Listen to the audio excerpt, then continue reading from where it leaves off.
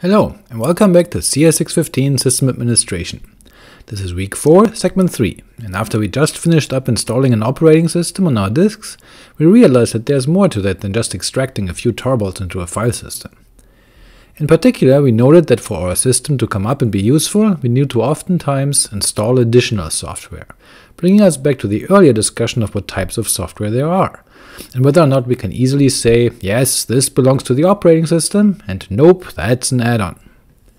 And as we install such software, we may end up with our attempt of the manual /configure make install invocation being foiled by an unmet dependency, sending us on a wild goose chase of downloading dependencies of dependencies in order to finally get our add-on software installed. The conclusion? There has to be a better way. Enter package management, which we'll discuss in this video. But before we get to that, let's first take a look at the few pieces of software and attempt to define their place within the software stack. Here I've listed a few examples with a table to let you fill in whether you think that each entry belongs into the category of system software, or otherwise inherently being part of the operating system, or whether we'd consider the entry more of an add-on provided by some third party. Why don't you try to pencil in what you think fits where? Now, as you do that, you will probably need to take a step back and ask yourself, wait a second, just what exactly is the operating system? We had earlier said that clearly the kernel itself is not equivalent to an operating system, but that yes, you do kinda need one of those. An OS without a kernel is not really useful. Okay, so a kernel is not add-on software. After all, this is how GNU Linux came to be a useful operating system. All the other bits were already available, but a kernel was missing until Linus Torvalds released his Linux kernel under the GNU Public License, or GPL. But then, if we do need a kernel, what else do we need to have an operating system? In a modularized system, you can extend the functionality of the kernel via loadable kernel modules, and for certain pieces of hardware, you do need those special drivers. So those ought to be part of the OS as well. But you also sometimes need drivers that are supplied to you by the hardware manufacturer. Of course, the company that makes, say, your RAID controller needs to make sure their driver works with your specific kernel version, so there is still a tight integration. But as it may be proprietary, or in either case separate from the OS, we have to put a checkmark over here under third party. Now, what about firmware? Well, perhaps we should specify what we mean by firmware. The BIOS, sure, but also the actual firmware running on the RAID controller or your NIC.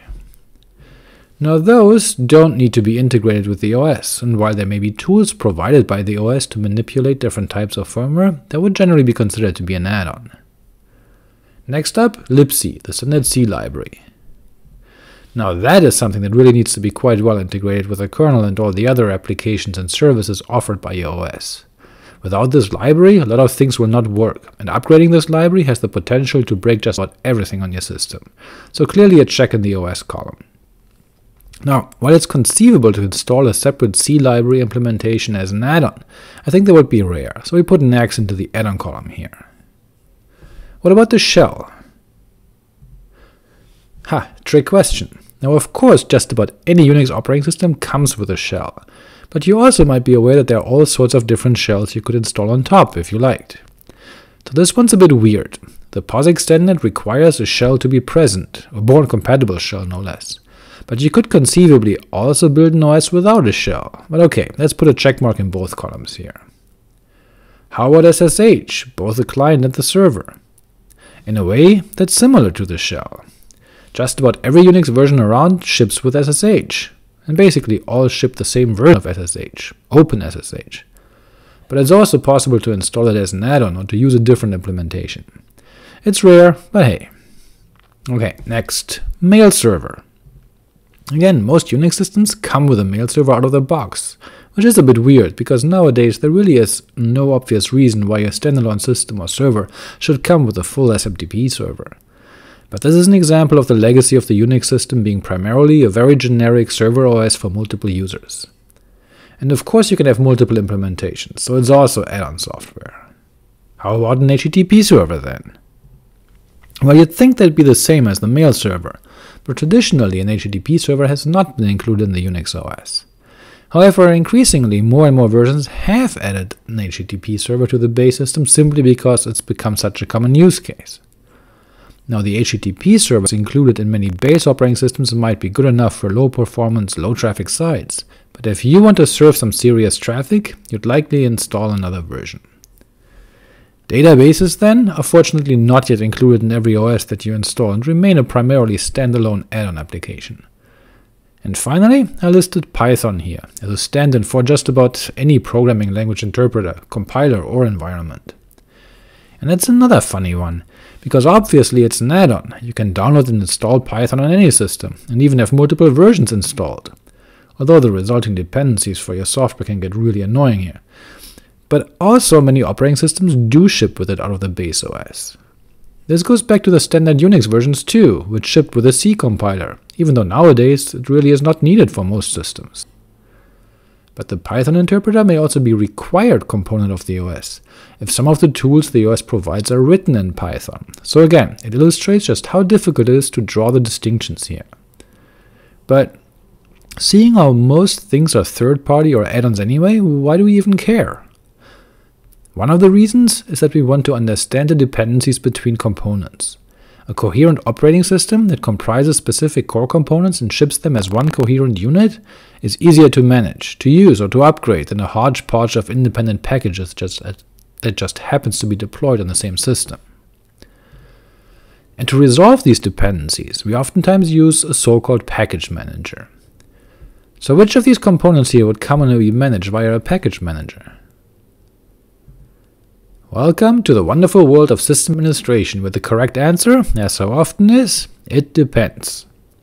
It depends on the operating system in question, as well as on the flavor of the operating system.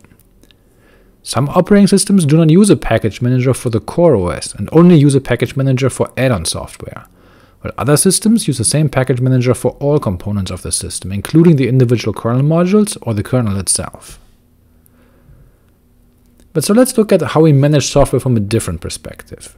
Here at the bottom of the stack we're about to build sits the hardware. On top of that sits the firmware, managing and interacting with the hardware in some capacity. Next is the kernel, managing the hardware. We then have some system software sitting on top of the kernel or otherwise being tightly coupled with it, device drivers, kernel modules, core libraries, etc. But we also have a bunch of utilities and applications sitting here, such as the shell, all the common Unix tools we're used to, set, arg, grep, etc. These interact with each other, but also may be used to control some of the firmware on a lower layer. Finally, on top of all that sits what we call add-on software, things like a web browser, a web server, or a database, or a different programming language environment, the AWS utilities, and so on and so on. Now, at some point, and that point is a bit arbitrary, as we've seen, we declare that some of these components are part of the operating systems and others are not. It really depends on the operating system provider to define what they believe is part of the OS and what is not. But even for those components that are not part of the OS, we are still looking for a sane way of managing it, and all the dependencies between them. So we find that package management spans all of these layers. So we see that even if our operating system uses a package manager, it may want to use that to manage add-on software. But as you soon enough find out once you've been running a system for longer than a week, there's always some software that's not available via your preferred package manager, and that you'll have to be careful how to manage that software. And so again, the distinction between what is part of the OS and what is add-on becomes more meaningful. For example, when you upgrade your OS, will that lead to a system that's incompatible with your add-on software? The add-on software might install its configuration files in a location that you considered static when you designed your partition schema. Or the software you're adding may conflict with some of the core OS components, or you end up with multiple versions of the same software. You may have to adjust your system startup scripts to launch the third-party service at its system boot, or generally keep track of where the software is located, what dependencies it has, and how you tell it that you meet the requirements, meaning whether you can install the software via a package manager or by hand. And it's oftentimes easy to say, well, I always and only install all my software via package manager, but sometimes you don't have a choice, because the software is available to you only as an opaque blob that you don't have much control over. So as a general recommendation, it's usually the case that you simply don't have a choice. Software provided to you in source form needs to be packaged up and installed to ensure you can express dependencies correctly, and even proprietary software can and should be turned into a package for your environment. After all, package management is really just a way of delivering files to a system while expressing requirements and dependencies to yield a final state. We'll get back to this concept of asserting state, of defining the outcome, package X is installed, rather than focusing on how to do that later in the semester though. Anyway, since package managers are a critical tool in any sysadmin's tool chest, let's look at a few examples of the functionality they provide. Here we are on the Stevens Linux lab, which happens to be a Debian-based Linux variant, so we can use the dpkg tools to manage our software. By running dpkg-l, we can see all the software that is installed on the system, which turns out to be quite a bit. 1,319 packages in total.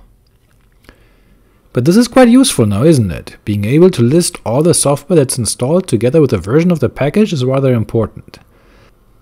So the first excellent thing a package manager provides is thus a software inventory.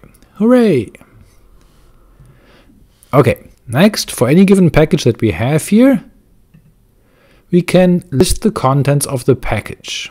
For example, the tcpdump package contains all of these files. Not only that, we can also go the other way around and ask the package manager, hey, I've got this file here, what package does this belong to?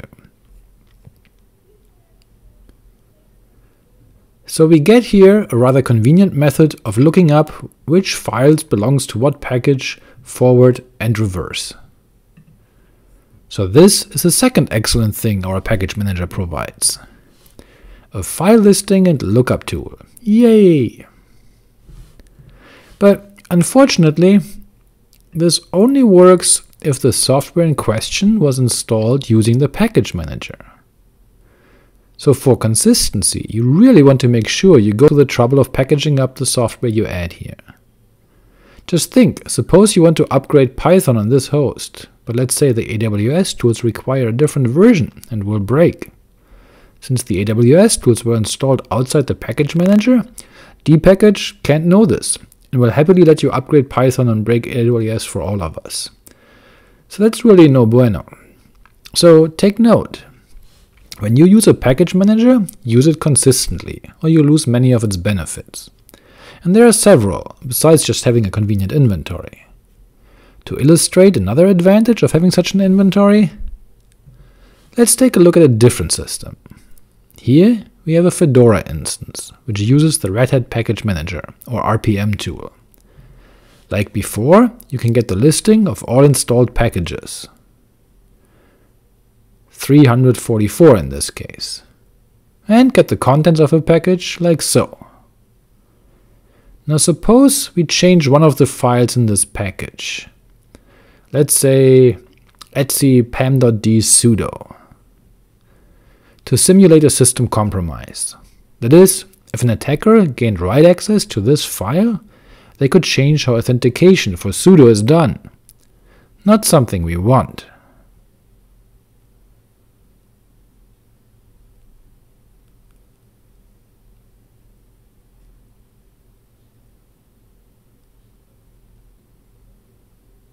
So now the file looks like this. Let's also change the owner and group here.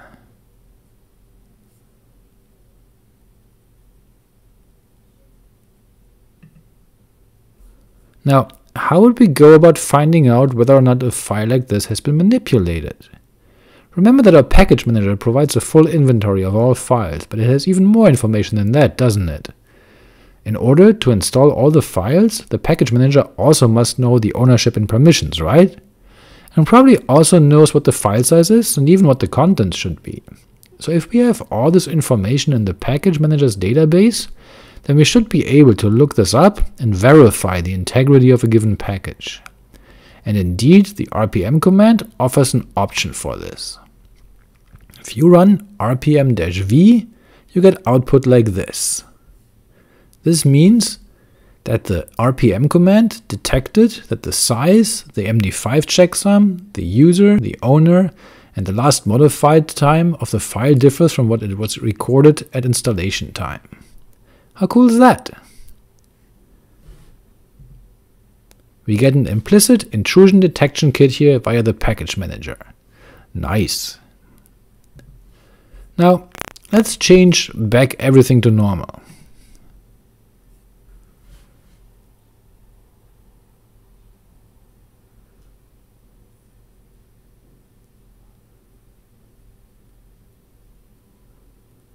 There.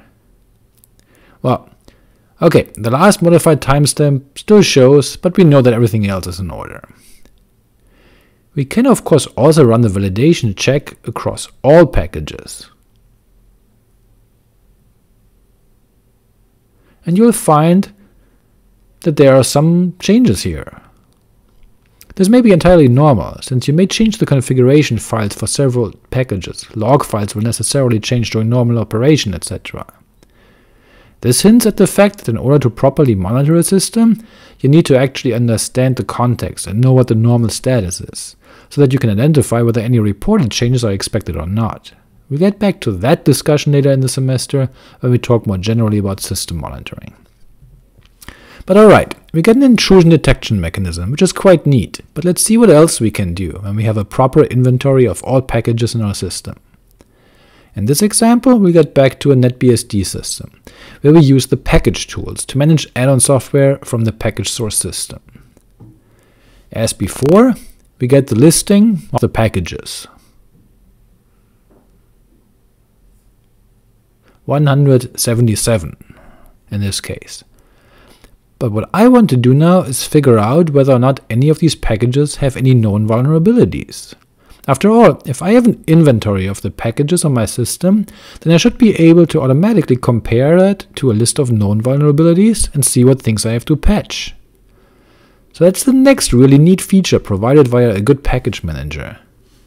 Implicit analysis of which packages need to be patched by analysis of known vulnerabilities. Alright, for that we need to get the list of known vulnerabilities. And in this case, it is provided by the NetBSD project and can be retrieved via the package admin utility. Okay, so let's take a look at what type of file that is. gzip compressed text, it seems. Let's have a look at the data. Looks like a plain text file, easy to read and parse. It contains a listing of package name and version, mapping that to the type of vulnerability, and a URL with more information about the specific issue. As you can tell, there's quite a few of these entries here. So let's try to run an audit. We use the package admin tool for this, and wait, what's this? It tells us something about not being able to verify a signature. Let's look at the file one more time. We note that right here at the top, it tells us that this information is cryptographically signed using PGP, which is rather useful when you want to be assured that the data is authentic and unmodified. But we can't verify the signature because we're missing the key with which this file was signed. So let's fetch the key from the package source website and import it. There. Now we can see if we can verify the data.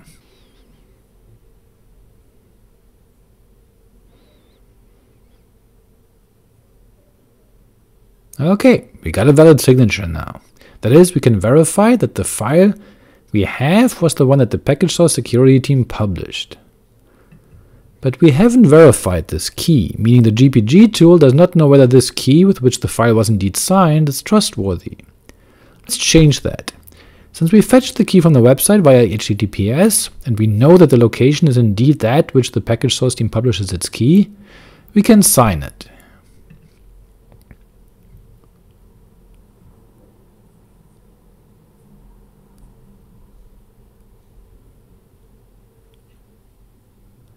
Alright, there we go.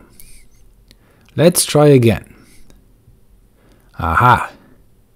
Now we have a good signature that we trust. Great. So now we can run the package audit, and here we go. Oof, that's quite a few issues the tool identified. Well, welcome to system administration, where just about any package older than a few weeks is likely to have a security vulnerability. Which is why it is so useful to have a tool that can tell us what they are, so that we can then decide whether we need to address them. Okay, so let's see. Bash over here appears to have a privilege escalation vulnerability, so we probably want to fix that. So we can use our package tools to pull in an updated version. The tool calculates what, if any, dependencies it needs,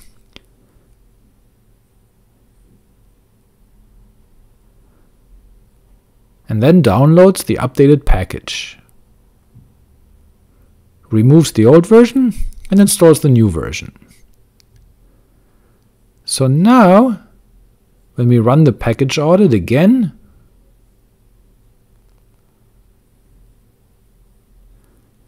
we note that the vulnerability for bash no longer shows up here. Hooray!